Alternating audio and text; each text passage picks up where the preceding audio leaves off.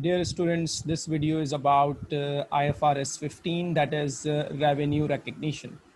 First of all, we have to discuss that what is the meaning of revenue. So the revenue term and the income term is quite confusing. So first of all, let me just clear that what is income and what is revenue. Income is the increase in economic benefits as a result of either increase in assets or decrease in liabilities.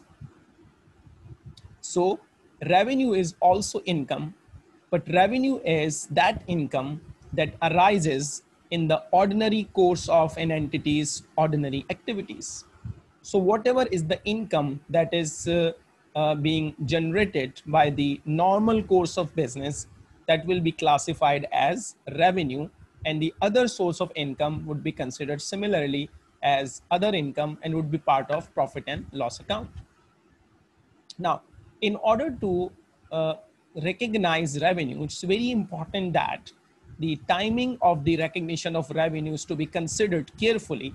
Otherwise, an entity can overstate revenue, and as a result, profit can be overstated. So IFRS 15 suggested a 5-step model of the recognition of revenue. Let's see what are those steps. So in order to recognize revenue, whether it's against goods or other against services, the 5 steps model says that first one is identify the contract with the customer. Now, in most of the cases, this is quite simple, because when we are enter into a contract, both the buyer and seller knows the terms of the contract, the subject matter, the price, and so on. So uh, whatever is the contract details, both the seller and the customer should be aware about that contract. After identification of the contract with the customer, what we have to identify is the performance obligation in the contract. Now, what is performance obligation? For example, if I'm providing you any goods, the provision of goods is the performance obligation. If I'm providing you services, that is called the performance obligation. That is what I am delivering to you against the benefit. The third step is that determine that what is the transaction price related to that performance obligation. How much is the transaction price? And what are the kind of transaction price? How you're getting that transaction price? Fourth step is allocate the transaction price to performance obligation. Now, in some cases, this is very simple, and we don't need to have the step number 4 if there is only one performance obligation. But in most cases, there are multiple performance obligation in a single contract. So we have to allocate the transaction price, that is the step number 2 and 3, transaction price with each performance obligation. That is a bit difficult. If there are more than one performance obligation, then allocation is a difficult issue. And when we have done with the 4 steps, that is identification of contract, performance obligation, transaction price, and the allocation of transaction price, then we have to recognize revenue when entity satisfy performance obligation. That is, what is your contract? What type of performance obligation you are providing? Is it in time or over a period of time? So we have to see the nature of goods and services, and then we have to decide that when revenue is to be recognized. Now let's see each step in detail. So first of all, the identification of the contract. A contract is an agreement between two or more parties that creates enforceable rights and obligation. A contract can be agreed in writing, it might be an oral contract, or through other customary business practices. An entity can only account for revenue if contract meets the following criteria. If any condition, any point is not satisfied, then we cannot recognize revenue. Number 1, the parties to the contract have approved the contract and are committed to perform their respective obligation. So both the seller and the buyer would know the terms, they have approved the contract, and they are committed to perform their respective obligation. The entity can identify each party's rights regarding the goods or services to be transferred. The entity can identify the payment terms for the goods and services. The contract has commercial substance, and it is probable that the entity will collect the consideration to which it will be entitled in exchange for the goods and services that will be transferred to the customer. For example, sometime it happens that you are not sure about the collection of the consideration. So in that case, you have to wait for the certainty or the probability of the consideration collection. Otherwise, you cannot recognize a contract. Now, let's assume that all the conditions have been satisfied and we have identified a contract with the customer. Now, let's move to identify the separate performance obligation in the contract. I've already told you that if it's a single performance obligation, then still you need to know that what kind of benefit the buyer will be getting from the supplier. What is performance obligation? The performance obligations are promise to transfer distinct goods or services to a customer. So it's a commitment, it's a promise to provide something. Distinct performance obligation within a contract must be identified. And that performance obligation will be a distinct goods and services. It might be series of distinct goods and services that are substantially the same and that have same pattern of transfer. Sometimes we know that in case of goods, sometimes we get the goods immediately, sometimes we pay in advance, sometimes we pay later on, and in case of services, we usually get services over a period of time. So you have to identify that what is the performance obligation and how you can deliver that performance obligation. In the third step, determine the transaction price. This is very important. What is transaction price? The transaction price is the amount of consideration to which an entity expects to be entitled for the exchange of promised goods and services to a customer. Is the amount of consideration. Now, sometimes it happens that you receive something from the customer, but that consideration does not belong to you. For example, amount collected on behalf of third parties, such as sales tax, are excluded because this is collected on behalf of the tax authority. So whatever you are collecting, this must be related to you. The consideration promised in a contract with a customer may include a fixed amount. That would be very easy. It might be a variable amount, or it might be a fixed plus variable amount. When determining the transaction price, an entity shall consider the effect of all of the following: the variable consideration, the existence of a significant financing component in the contract, a non-cash consideration, and consideration payable to a customer. We will discuss subsequently in detail about the variable consideration issues, about the non-cash consideration issue.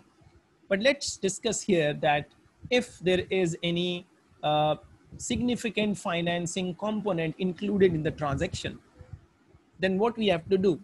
So for example, if there is any significant financing component, for example, if you buy this particular goods right now, the price is different, and if you pay in 1 year's time, the price is different. It means significantly, it is significant financing component.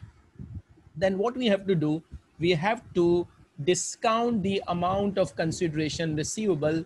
We have to use the discount rate that is relevant with respect to buyer's risk, and then we have to discount the value, and on present value terms, we have to recognize revenue. For example, the contract date is 31st December 2020. Performance obligation is we have to transfer equipment. Transfer of equipment took place 31st December 2020, and price in the contract is 1 million. Market rate of interest is 10%. Payment due on 31st December 2023. Now, at the 10% discount rate, first of all, we have to see that the date of transaction is 31st December 2020, and the date of payment is 31st December 2023. So the payment that is to be made is 1 million here. That means 2021, 2022, 2023. That means after 3 years. So what we have to do, we have to identify the present value.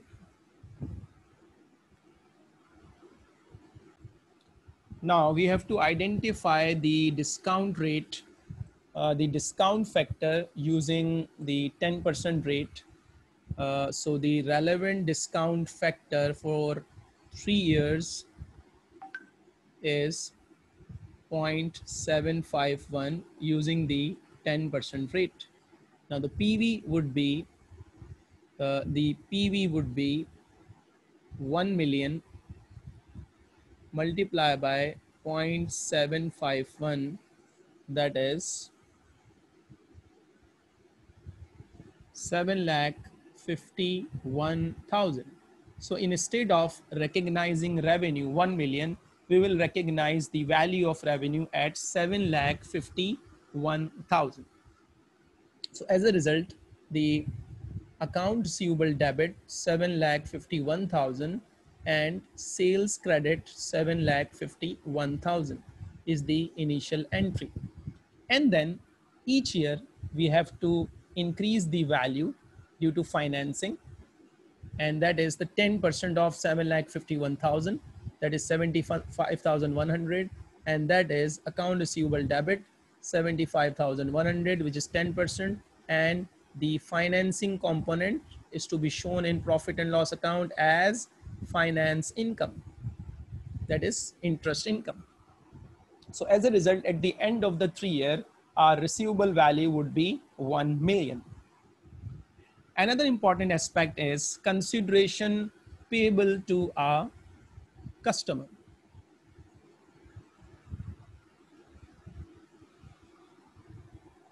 Sometimes it's possible that we have to pay something, we have to pay to customer against the goods and services. And sometimes we do not pay anything against goods and services, rather we are paying something to a customer. For example, we have committed a sale transaction with a customer and we have promised to pay an amount to a customer. Then we have to see that on what ground we are paying this. If you are paying this payment to a customer against goods and services, then there will be a different scenario. And if you are paying not against goods and services, there will be a different scenario. So if the payment is against goods and services to a customer, then it is simply a purchase transaction, like we are purchasing something from a supplier. But if it is not against goods and services, and whatever is the consideration that we are receiving from the sale transaction, we will deduct the payment from that transaction price. For example, if our original transaction is 1 million and we'll pay 100,000 to customer, that means the transaction price is not 1 million, it is 900,000, and we have to book revenue on the basis of 900,000. Now, in the fourth step, that is after identification, the performance obligation and the transaction price. Now let's assume that there are more than multiple performance obligation. In that case, the step number 4 says that allocate the transaction price to different performance obligation. So in case of multiple performance obligation, allocate the transaction price in proportion to standalone selling price. Sometimes this standalone selling price is easily available and sometimes it is not available. If this is the case, then if not directly observable, then we have to estimate the standalone selling price. And there are many methods available for that. One of the method is use the adjusted market assessment approach.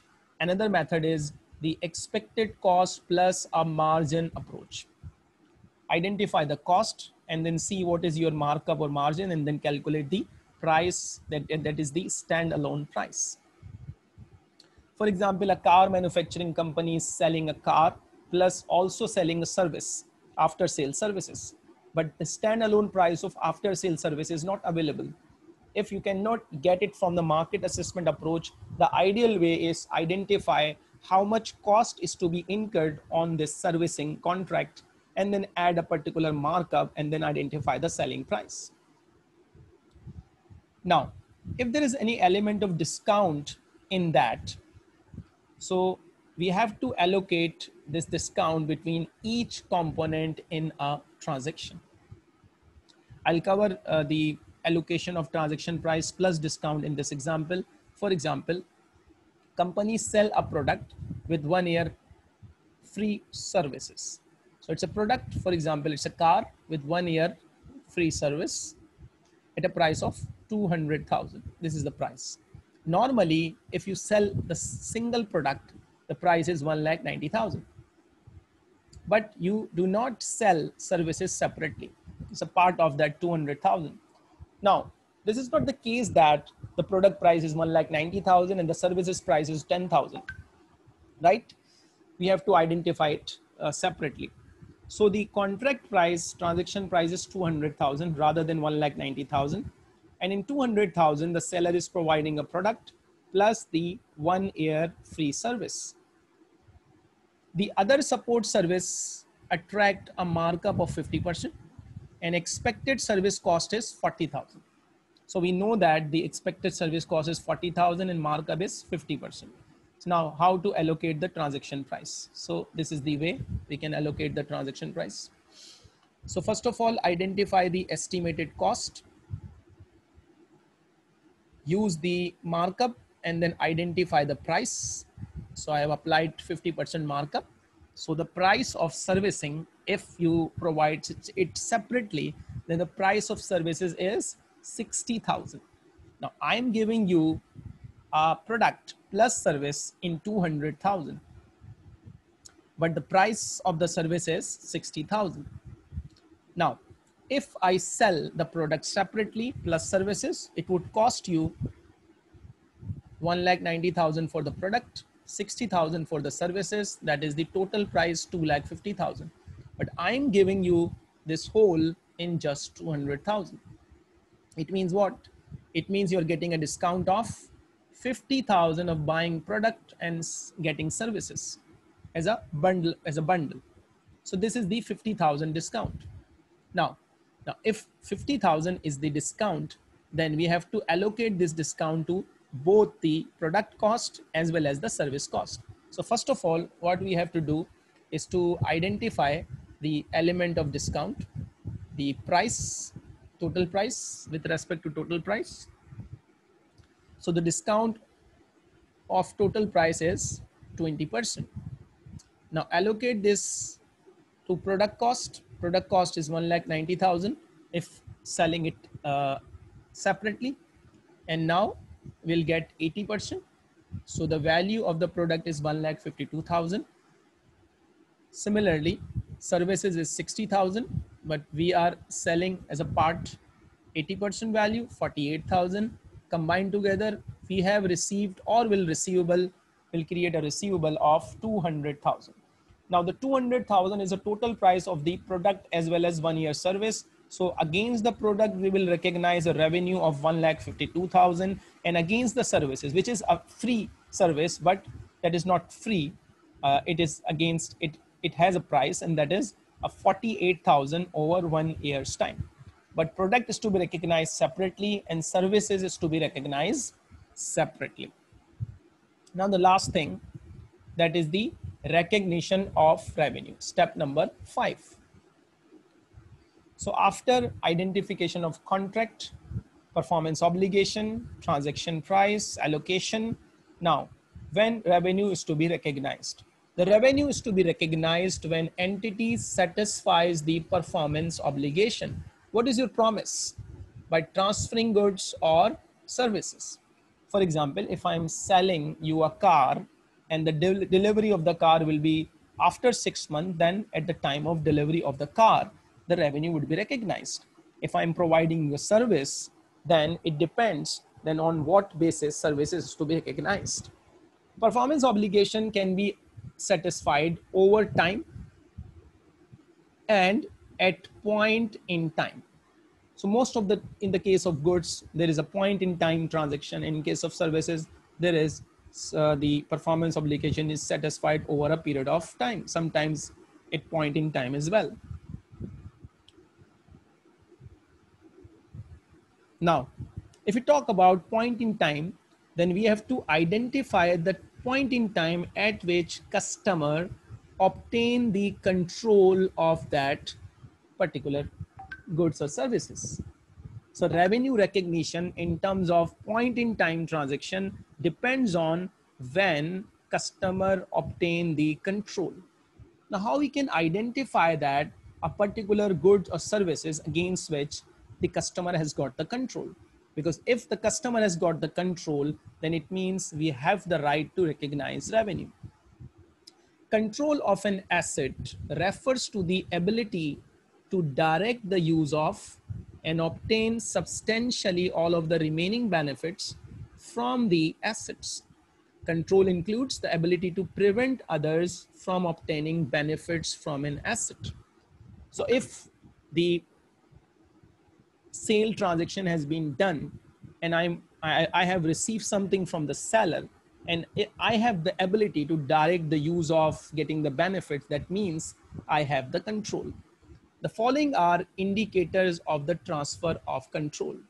So following point refers to that if you can see that in any transaction that if any point is satisfied, then you can see that the control has been transferred and the seller has the right to recognize revenue. For example, the entity has a present right to payment for the asset. The customer has legal title to the asset. The entity has transferred physical possession of the asset. The customer has the significant risk and reward of ownership of the asset. And the customer has accepted the assets. So these are the indicators. Any single point can indicate that the customer has got the control and the seller has the right to recognize revenue. In the next video, I'll be discussing different points of transfer of control and then few examples to complete this IFRS.